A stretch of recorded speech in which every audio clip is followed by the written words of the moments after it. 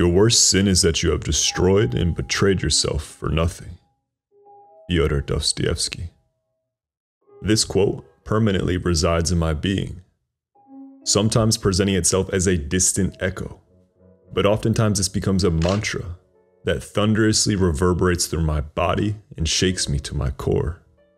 After 26 years, and a decade plus of what I'd call adequate self-awareness, why do I habitually betray myself?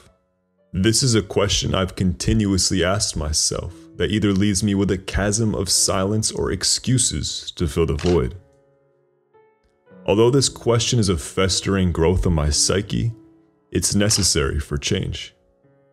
In my quest for answers, I've begun to familiarize myself with the part of my being that fishes these questions out of the swamplands within me. A combination of history and religion has subjected this betrayed part of my being to a plethora of names, from higher self to soul, spirit, Atman, the Tao within, along with countless others. And despite being unable to pin down the authentic name, my relationship with that which resides deep in my being doesn't hinge on a first-name basis. The nature of this relationship depends upon and was summed up and inscribed thousands of years ago in the Temple of Apollo in ancient Greece, which reads, "Know thyself." So that's my journey, to know thyself. I've embarked on this pilgrimage trudging downward, encountering jesters, beasts, a wounded inner child, all to be acquainted with the pleading voice seeking cooperation.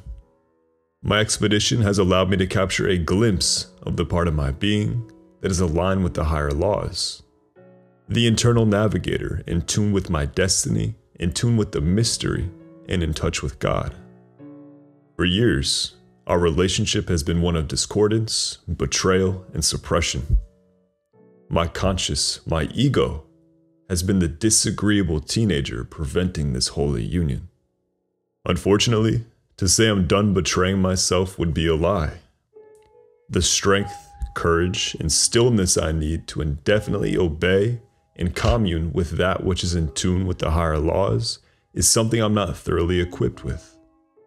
The adventure I've embarked on seems to be eternal, or perhaps just a lifetime. Before me is a never-ending battle, and frequent trips into the fire to crystallize the relationship with my spirit. And in that, I find fulfillment. Peace.